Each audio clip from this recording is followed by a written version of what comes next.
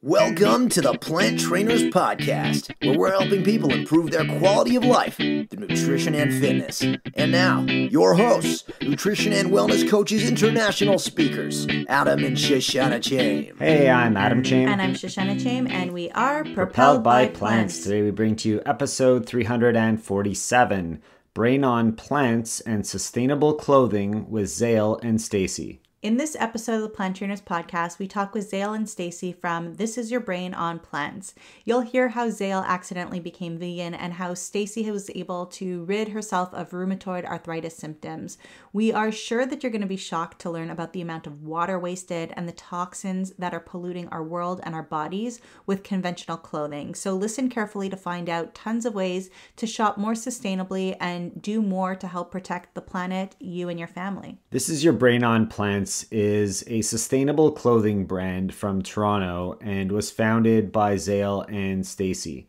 Zale is a Grammy-nominated producer and songwriter whose resume includes Nicki Minaj, Chris Brown, Partynextdoor, Meek Mill, and so many more. Stacey is a designer and creative, also from Toronto, with an equally extensive resume.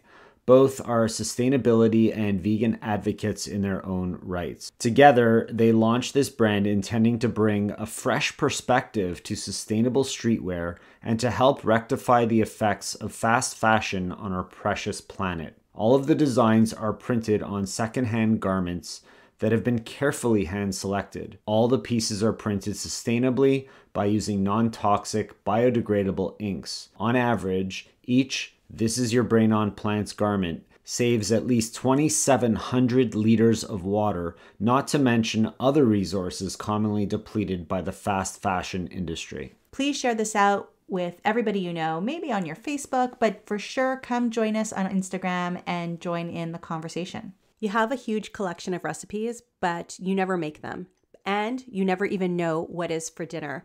Things seem to kind of get out of control. You do your shopping, you hope that you're getting everything that you need, and then when 4 or 5 o'clock or 6 o'clock comes around, you're still scrambling to figure out what's for dinner. That used to be our life, and then I figured out the perfect system to make sure that everything was in order. I always had all the groceries that I needed, and that I was making nutritious food for my family without the headaches of the scrambles. So we created the Meal Planning Mastery so that I share all the tools that I use here in the Chaim Plant Trainers kitchen so that you have them to be able to create your own meal plans with your own preferences so that you are organized and life is just that much more simple. So you can find it on our website at planttrainers.com/shop or click the link in the show notes at planttrainers.com.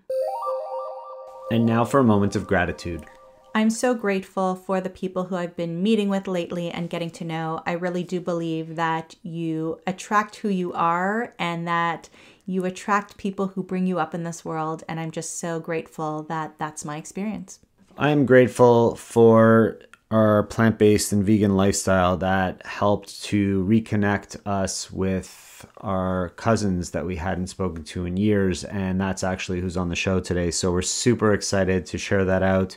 And just so happy that we've reconnected with that whole side of the family. Zale and Stacey, thank you so much for joining us on the Plant Trainers Podcast today. Thank you for having us. So excited to be here. So excited. You are down in California with the sunshine. We're hibernating here in Toronto, but it's okay. I'm grateful for that. I'm grateful to see the sunshine on your side of the window. People can check that out on the YouTube channel to see the sun shining through. What are you guys grateful for today? You go first. I'm thankful for the opportunity to be speaking with you guys and that the vegan community brought us closer together. Yeah, thankful for outlets like yours bringing really important information to the world. And I'm grateful for the opportunity for us to be doing what we're doing.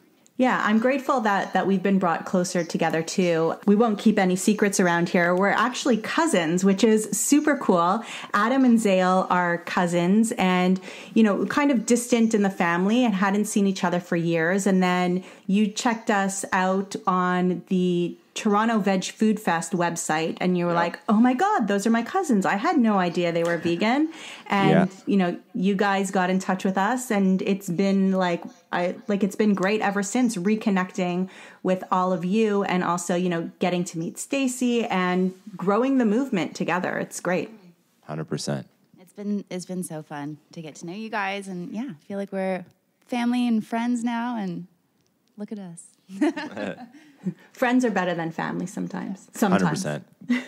So most of our listeners already know my background and my story and why I got into the plant-based lifestyle and leaning into the vegan movement a little bit more. But why don't you guys share with us how you got into this type of lifestyle? Okay, I'm going to go first. Okay, so I got into the vegan movement kind of by accident. I had a lot of digestive issues growing up. I probably had an undiagnosed autoimmune disease, but I guess early in my 20s, I went to the doctor and got food sensitivity tests. And at the time, I was not really eating red meat, and I was not really consuming a whole lot of dairy. So the test came out that I had extreme sensitivities to egg, extreme sensitivities to chicken, and obviously dairy. And most of my diet at the time was eggs and chicken. So I just started getting rid of all animal products and feeling a lot better, just not knowing I was going vegan at the time. And what ended up happening was 1 or 2 times on the weekend, I'd go out with Stacey, and I would experience really bad nightmares that night, stomach pains, and then wake up with canker sores. So that happened twice. And then I was like, okay, I'm never eating animal products again.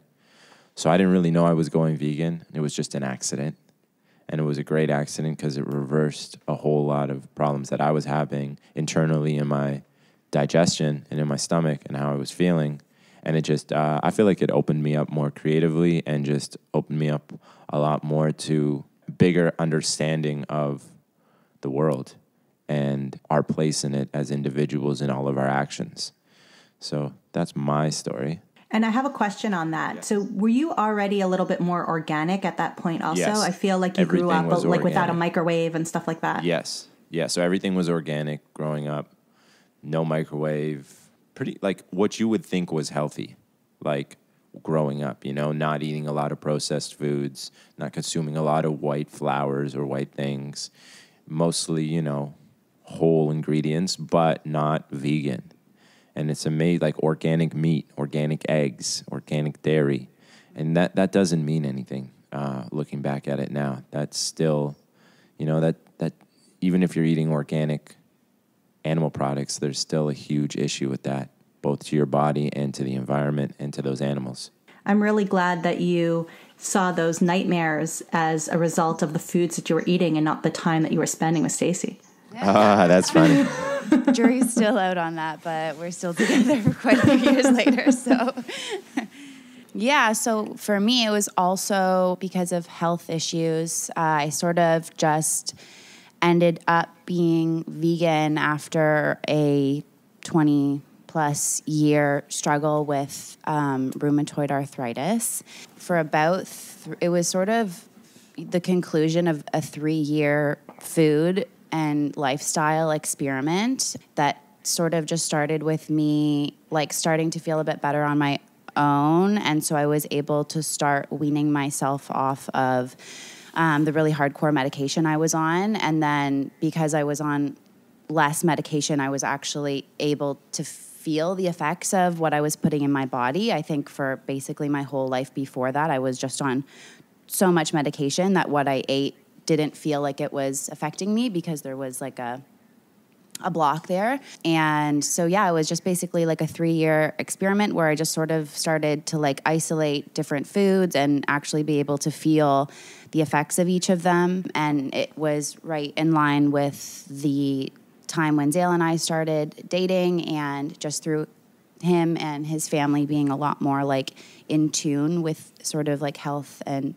the body and all of that kind of stuff. It was, just the amazing conclusion of that. And basically immediately after going vegan, I was able to fully stop all of the medications I was on and be able to start exercising regularly without any pain. And basically just changed my life.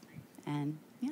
So definitely coming at it from a health point of view for both of you, but also feeling very, you like what we've noticed is that you feel a lot towards the vegan community, towards the animals, but more also towards recycling and low waste and life in general. And you're probably the first people that I knew that actually like bought secondhand clothes. And I don't know if you still do, but at the beginning you were actually like making your own style, Stacey, out of all of these recycled clothes, like Value Village. I don't know what they call it down in the States, but where you have to rummage through racks and racks and racks to find cool things. And I thought that was totally cool, but I also had some reservations about it for myself because it can be seen as, you don't know who it's coming from or where it's coming from, and dirty and things like that. So how did you get into those rummaging situations? How did I get into them? I think that's a good question, actually. How I got into them, I don't know. My brother and I always just liked to go rummage at Value Village, and more so back in high school, it was just like, let's see like the weirdest thing we can find. It was less of like a whole lifestyle of like, let's make my whole wardrobe sustainable, but we just like loved to find like weird things. But even still at that time, I was sort of actually still under the same sort of impression as you, as like, oh, it's kind of like maybe like kind of gross to be like living in these, like to make that your whole wardrobe. But I think gradually I just sort of started, getting things and like finding things that were actually like aligning with my style and figuring out how I could alter them, allow like a super unique style that was like completely my own, because I was like making these things sort of one of a kind pieces. So that's sort of how I got into it. And Zale, you wear secondhand clothing too. When did that start for you? Yeah, it's as much as possible. Maybe like 2-3 years ago. I mean, my sister Avra has been a huge influence in that, just like even in our vegan journey, showing us the facts and the figures. And her and her boyfriend were probably, they still are like really, really into it, and just giving the facts and the figures and showing us how important it is to shop sustainably, not just in, your food, but also in your clothes. So I think maybe like 3 years ago now, 2-3 years ago, started making sure that everything, whenever possible, was secondhand. You know what I mean? Obviously, there's intimate stuff like underwear that you're not going to buy. I mean, they do sell them there, but, you're not going to be comfortable buying there. But in terms of those, I try to buy like sustainable underwear, obviously. So you could pretty much find everything secondhand, and it's also cooler too. It's bolder, and you have more fits that are one of one. So you're not wearing the same outfits that everyone else is from the same stores. You can, be a little bit more bold and memorable, which is important in, my line of business. So it aligned well. So talking about your line of business, and I want to get into, I'll put you on the spot for a roundabout stats and figures, or maybe if you have some of them after, but being in the rap industry and being vegan and wearing sustainable clothes and talking about sustainable underwear and all of that, how is that seen by some of your peers? And do you feel like veganism and sustainability and all of that is becoming more important in the music world in general? People who have an influence on the rest of society? I think it's changing really quickly. I think like at first, a few years back, like people were very defensive and would bring it up more than I would, and would come at me for being vegan or try to make fun of me, just like, in a bro-y way. But I think like since the documentary Rise on Netflix with, What the Health and Cowspiracy and now Game Changers, and with so many prominent actors and musicians like Joaquin Phoenix speaking up about veganism, it's become something now that is everybody's very open to and wants advice on. And I've helped a lot of people in the space, transition and go into a plant-based diet. So I'm pretty grateful for that. And yeah, I think the mood and energy of the whole plant-based movement has changed so much in the last 2 years, especially this year with Game Changers becoming such a big story, and just Joaquin Phoenix speaking up so much, and Billie Eilish speaking up so much, and Miley Cyrus. So you have all these, it's like fashion, it's like, it's now a fashionable thing, but this isn't something that will ever go out of fashion. This is becoming the norm. So I think in the last year, it's really just transitioned into a mainstream idea. And I think people now are, a little bit, it's switched. Like now people are uncomfortable with eating meat or talking about eating meat, openly. When people talk about it, it sounds like a guilty pleasure. Like, when you speak to Omni people, whether it's in my line of work or in anything, they know for the most part that like this is detrimental to their health and to the environment. And they speak about it more as like a guilty pleasure than in the past where it would be like, oh my God, you're starving, you're vegan. You know what I mean? So I think it's very interesting, and we're in a real great time seeing the transition, because if people aren't all making the switch, I see a lot of people reducing, and it's in their brains. I heard, and I haven't looked into it, that the Academy Awards was a completely plant-based or vegan menu. Do you see it going that way for the Grammys, maybe? I think right now with the Grammys, they got, I don't know if you guys are following, but they have a lot of things going on, a lot of scandal. So hopefully that will be, but I think they've got some crazy, too much on their plate right now. No for pun them. intended. Yeah, there's like crazy scandals and stuff coming out, and change of leadership there, and I would hope that the Grammys take a similar approach next year. But yeah, they have a lot of other extracurriculars going on. There's so many different role models out there, whether it's athletics or music or acting, that's really having a huge impact, combined, like you said, with those documentaries that just came out, the Game Changers and the other ones, that the younger population is starting to really take hold of this, especially the millennials who want to make a difference on the planet, the environment, the animals. You're totally on point, and I think it leads into what you're doing with your sustainable clothing, and I want to give you the opportunity to share with us a little more of the details as far as why you went in this direction and what you're putting out there to help contribute to changing our planet for the better, because I think that's, at the end of the day, that's what all of this is doing and what the lifestyle is doing, not only making us healthier, saving the animals, but saving our planet. And that's the direction that I think this is really going to end up. So if you would share, that would be awesome. Yeah. So like we were saying, like we first started off going vegan. We've both been vegan for almost 5 years now.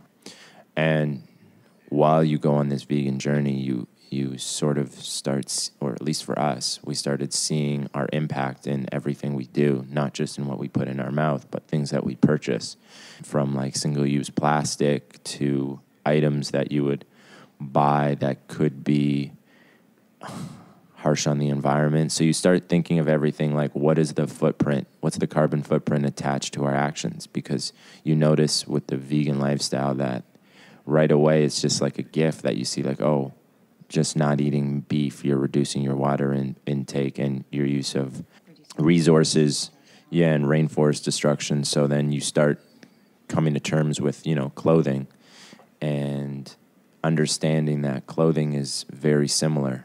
Fast fashion, which is your everyday place that people will buy stuff from department stores or from malls, 99% of the time that's fast fashion. That's produced in small countries like Bangladesh, India, China, places in Asia like Taiwan. And there's a huge human rights issue there, as well as a resource issue. From the amount of water it takes to produce a T-shirt, starts at around 2,700 liters, which is a lot of water. I think the stat is that that's as much water as a human needs to survive for 900 days. And that's one T-shirt. And jeans can be like 9,000 liters of water. So it could be even more depending on the garment. So when you start looking at that and then taking a look in your closet or your purchases, and if you think about all that water and resources that were used, just on that perspective, it's huge. You know what I mean? If you were to add up your whole closet or your whole, everything you bought that year, you'd probably be blown away. So, and that's not to mention all the polluting, because the dyes that they use to make clothing are, I think, the second biggest polluter of all fresh water in the world.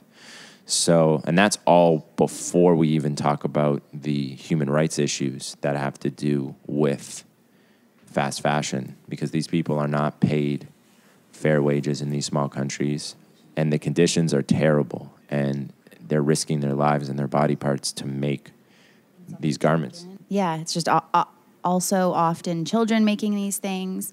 Well, I think that they're inhaling a lot of the chemicals being used. So what is happening there? What kind of lung issues are happening? What kind of cancers being there? Anybody who's seen Earthlings, and please, when you watch it with caution. Make sure that you could stomach it, and don't blame me that you've watched it. But they show in the leather industry, at least, these men that go into the pools of, I guess it's formaldehyde, or to clean the leather to make it able to be used for handbags and trimmings on our clothes and what have you. They're losing their legs. Their legs are being eaten away at, and then they have the legs amputated, and what are they left with? They've been paid unfair wages their whole entire lives to go inhale this stuff and lose body parts and be disabled and not be able to provide for their family any further. These are the types of situations that we're putting people in when we choose our clothes. Absolutely. It's completely unimaginable. We're just so lucky that in the Western world, we have like the privilege to complain about not getting a lunch break, and here are these people who are losing their legs. I read an article about Indian cotton farmers, where a lot of the cotton for the world is grown in India, and the amount of pesticides that they have to put on the cotton is outrageous, and it's taking a toll on their bodies, and they're becoming so depressed. But it's like this cycle that they're locked into to make an income, and they know that their mental health issues are coming from breathing in the toxic chemicals of the pesticides every day, and they're actually committing suicide by drinking the pesticides to just end it. It's unimaginable. And for us to just be like walking into the mall and like buying a $5 t-shirt, that goes into a whole other thing too, like how much our clothes cost.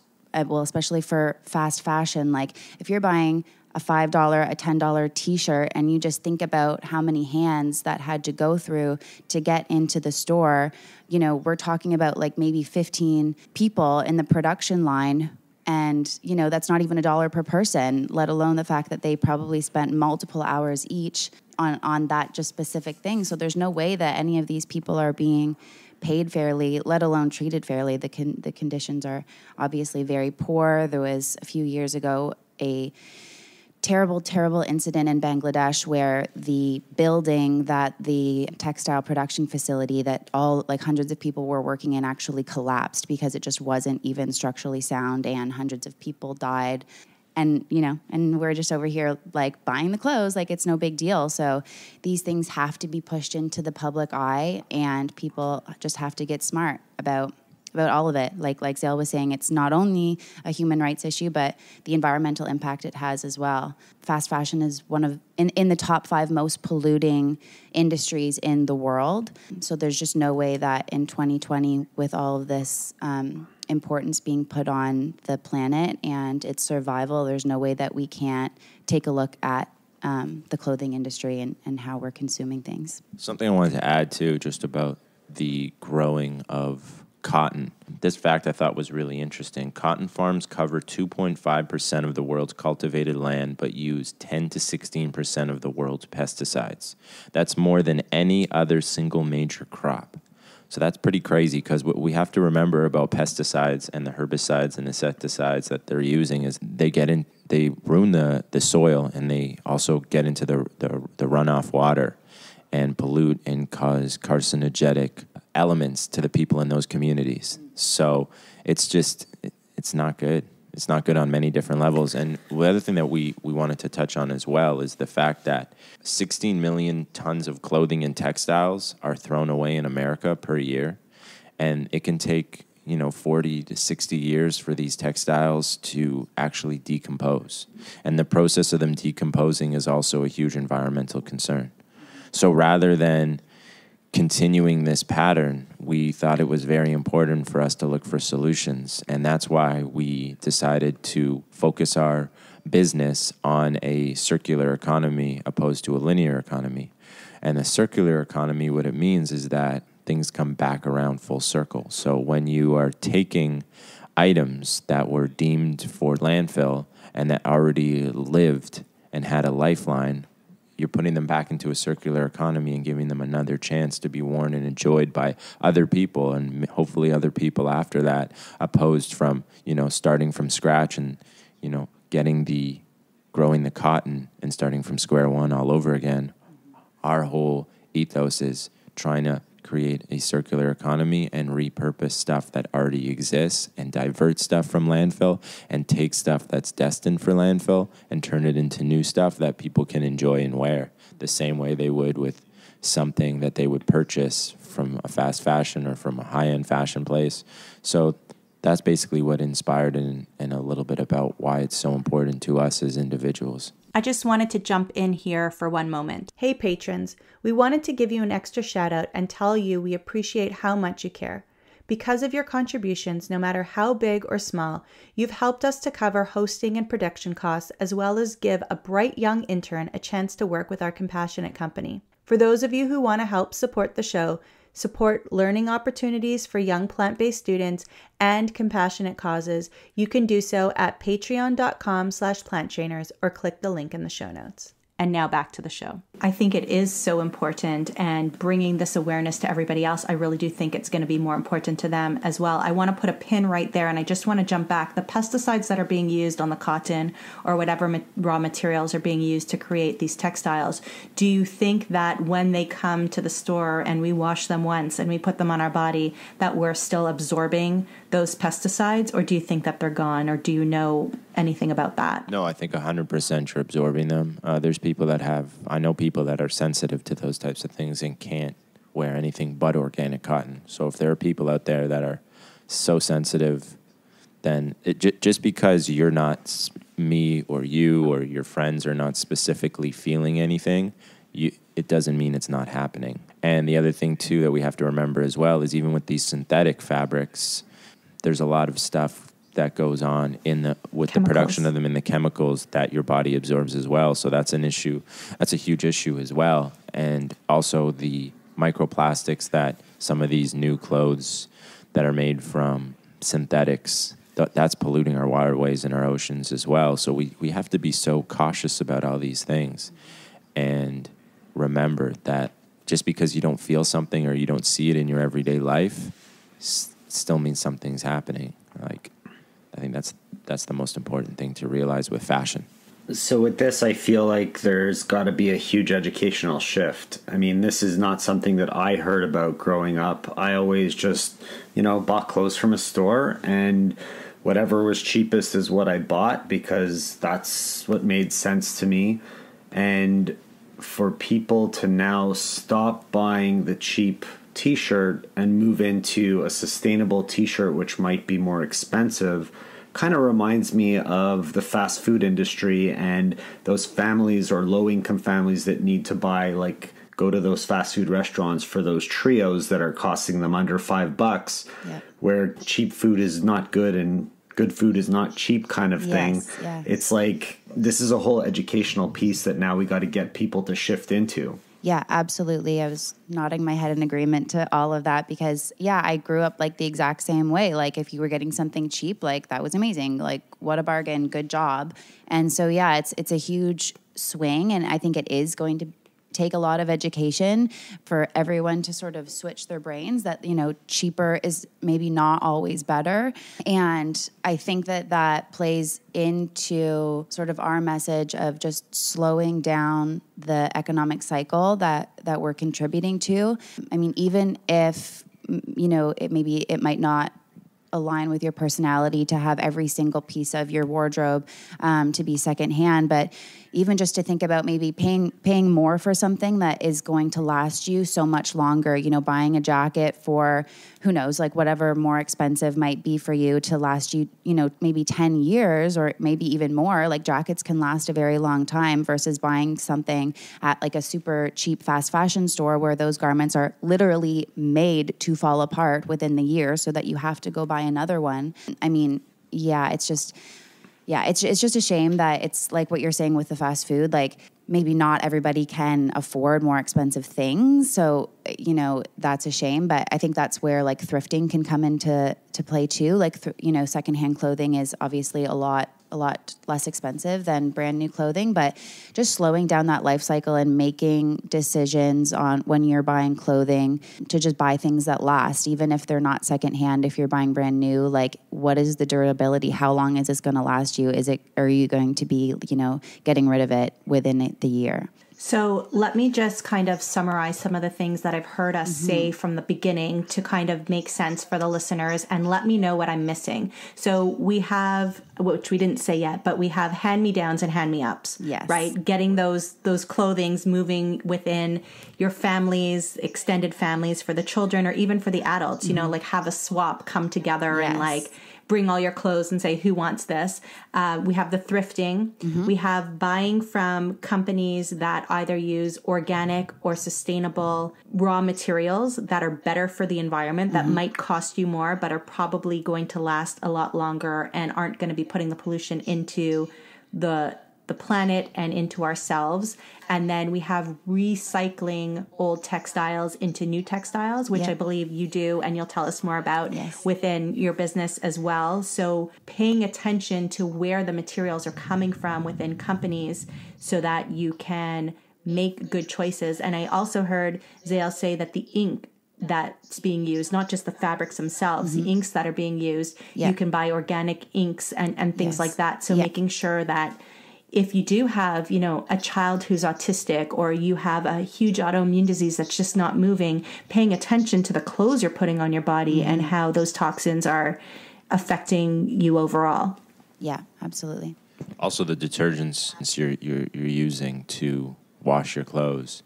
You got to remember, like, these fancy pods, I don't want to say the companies, I don't want anyone to get sued, but these fancy pods that people are using to throw into their washing machines, a lot of times those can contain some microplastics that can pollute our waterways, but also they're loaded with chemicals that aren't good for your body. So I think it's very important that we choose natural detergents, because if these synthetic detergents are harmful not only to our bodies, but they're also harmful to our water systems that they're going back into. Because I think it's something we're disconnected with. But even when we wash clothes, the water goes somewhere. The water gets filtered out, and it gets reused, reconsumed. So I think it's important for us to pay attention to what we're washing our clothes with. And one other thing that I think is very important, and it's an easy way to be more sustainable in your everyday life, is try to hang dry your clothes as much as possible. It not only will allow you to save money on your electric bill, but it'll also usually add more years of use to your clothing, because the dryers themselves can shrink your clothes, can cause holes. So it'll prolong the lifespan of your clothing, and it'll use less resources. So try hang drying whenever you can. That's a very easy thing you can do. It'll save you money, and it'll also be better for the environment and for the lifespan of your clothing. I know people right now are going, oh, but then it gets all stiff and it doesn't feel as nice. Do you have a solution for that? Do you need to add something to the rinse cycle? Just get used to it. Just get used to it? Yeah, I think that's what we're doing. Shaking it out. I haven't found anything, to be honest, that makes it any softer, but I don't really mind. If you have the time to, just ironing things after can sort of give it a softer feeling as well, and just get that stiffness out of there. Just giving it Put the kids to work. Yeah. Wait, I think we're against that, right? And then do you make your own detergents, or do you just make sure that you're buying, B-level detergents? Yeah. So we sort of do two things. We do use a natural detergent that's plant-based, and we also sometimes use soap nuts. I'm not sure if you've heard of them, but they're a literal nut, I guess. It's a plant.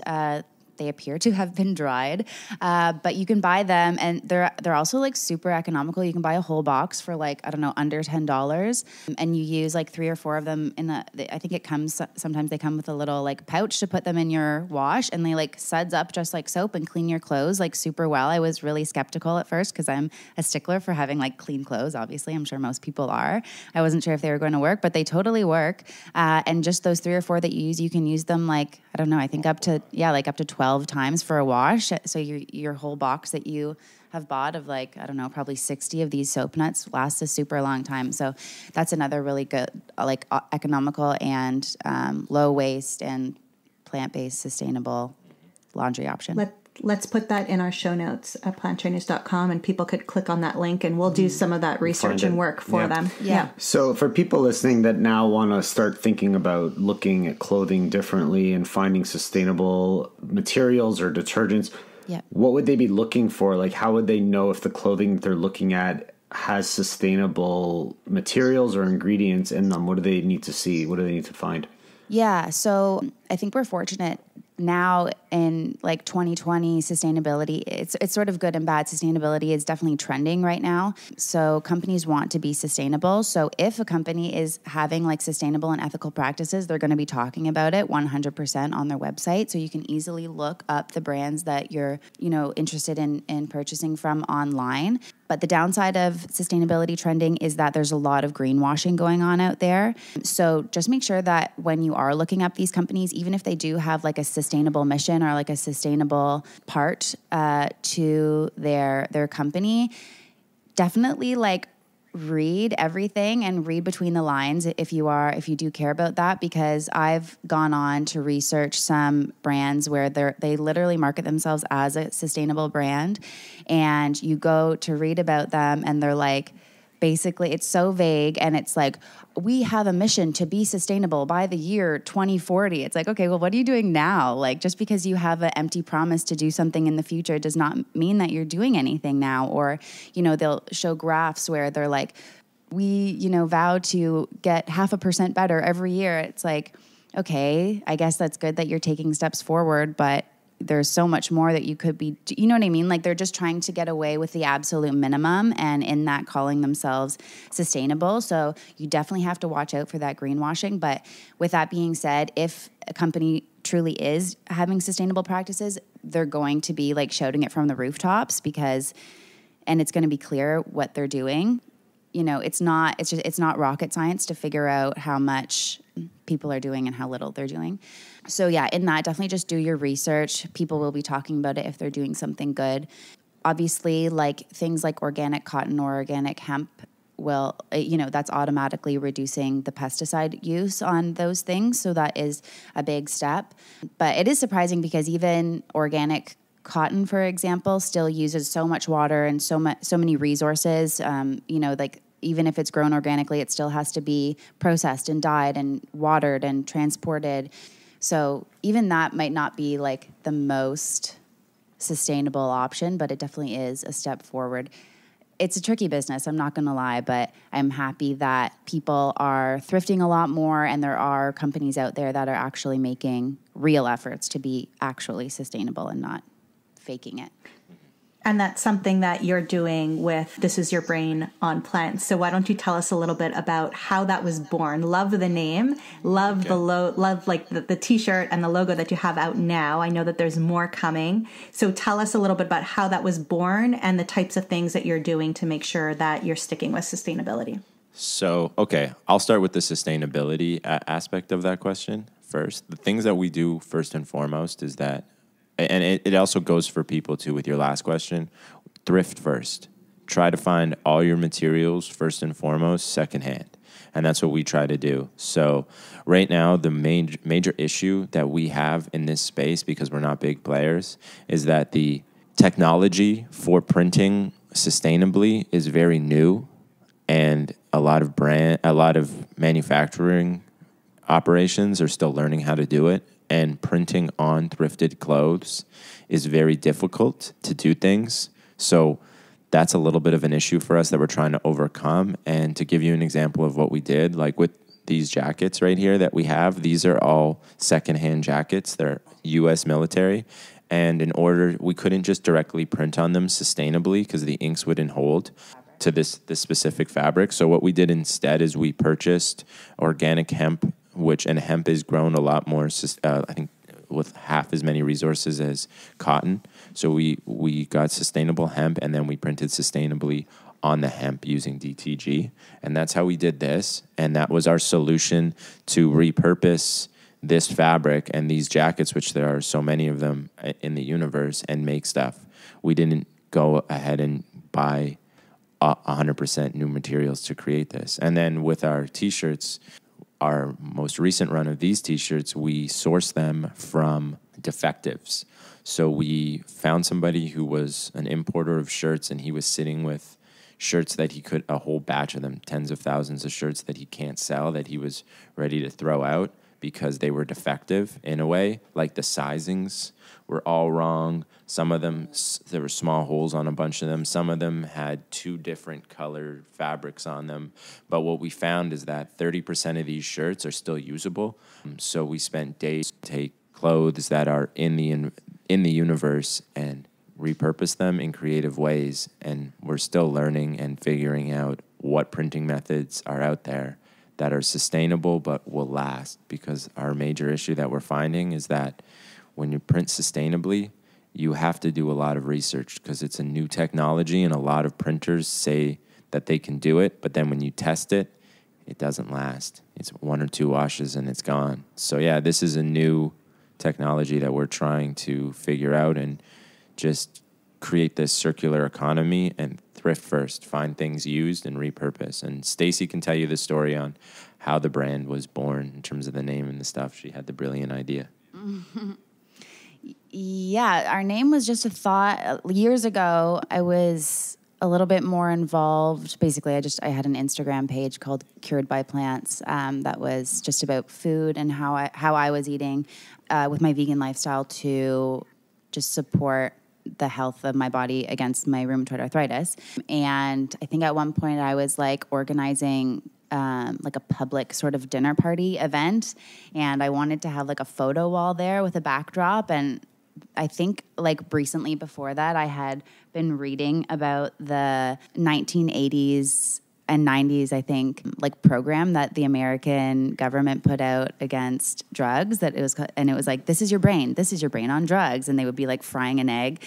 And I just thought that was so interesting because I think it was like a Nixon administration or something, I don't know. And the whole sort of campaign backfired because all these like kids just wanted to do drugs more. Anyways, I just thought it was like kind of humorous that the efforts was like so poor and everybody, like the opposite effect happened. And so I think that story was sort of on my mind, and then the idea for like sort of the opposite of that, of this is your brain on plants, sort of just popped in, and it just made sense like for that event, which actually didn't end up happening, but I still loved that little like idea that I had, and I kept it in a notepad on my phone for years. And then when we started thinking about starting this clothing brand, that was just like, that was still around and it still worked and it fit perfectly. So that was how our name was born. And yeah, like Zale was saying, our whole brand is sort of like our mission is to upcycle clothing so that people can have sort of the ethics and the morality of buying secondhand with the luxury of having like up-to-date trends, and you know it will look like something that you purchase maybe like from the mall or from your other favorite or your former favorite store, but it's been upcycled and given new life from something old. Yeah. One thing I wanted to add too is it would be way easier to have done this without being sustainable, and I think a lot of people need to realize that when they're purchasing sustainable stuff.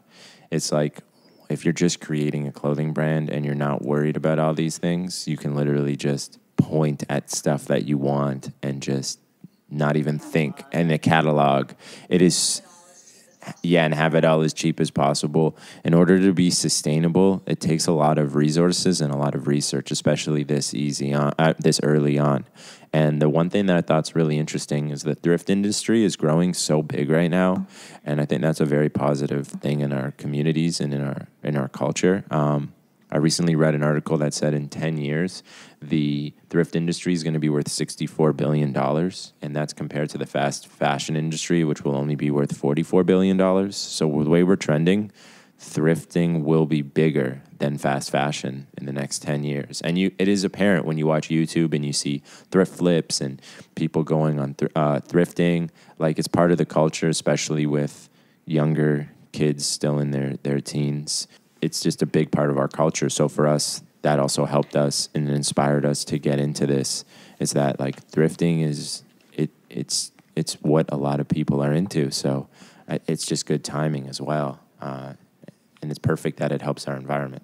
So big news for me. Last month, I went to a thrift shop and I bought 2 shirts, a sweatshirt and a sweater. So I'm very happy that, I'm starting to consciously make that effort. Ooh. And this morning, Sage and I cut one of her old t-shirts that she wouldn't have otherwise kept because it's kind of like, that just like a big cut on her and like not comfortable, but we kind of made it a little bit more stylish so that she has to wear it with a little sports bra underneath and what have you. So we saved that shirt by cutting it. So I wanted to share that. But overall, I wanted to say so much respect for the two of you and what you're doing with your brand and how you are putting in all of that extra work. And it is harder, but you are doing it for so many good reasons. You're combining the plant-based community along with this whole sustainability clothing. So thank you so much for what you're doing and your time today. If people want to check out your styles and see what's up and coming in your business as well, where would you like them to look? You can definitely follow us on Instagram. It's at Brain on Plants to stay up to date with new releases that are coming and tips on how to wear and style our items. And then our website is thisisyourbrainonplants.com. And yeah, that's where you can find us. Yeah, we'll link to those in our show notes at planttrainers.com so that people can make those purchases and check out that good stuff. We really appreciate you taking the time to be here. We love you guys. We're so happy to be reconnected with you and can't wait to see all the great stuff that you have coming. Likewise. And we also want to offer you guys a discount for all of your listeners. If it's okay with you, we'll make the discount code PlantTrainers. For sure. Thank you. And all of your listeners will receive 15% off their purchases when they type in Plant Trainers on obviously the discount code section of the website, our website. Perfect. So we'll link to that in the show notes at planttrainers.com. And everybody should remember that there's 2 T's in between plant and trainers. One last thought I want to leave you guys with, your listeners. Each year, the fashion industry consumes enough fresh water to fill 32 million Olympic-sized swimming pools.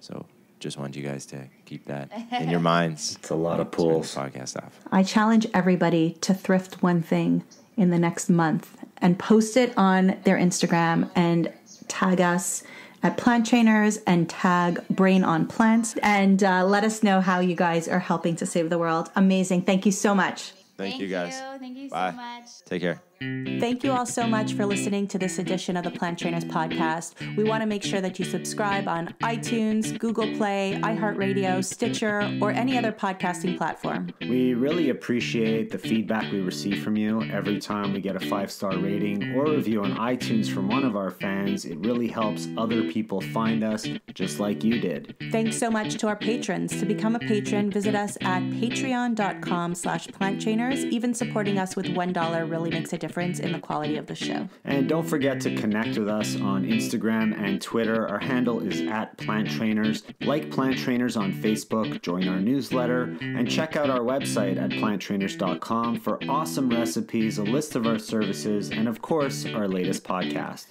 We encourage you to email your questions to info@planttrainers.com so that we can help you improve your quality of life through nutrition and fitness. So we hope we've inspired you today. Join us again next time and have a healthy day. Or is that too corny? It's a little cheesy.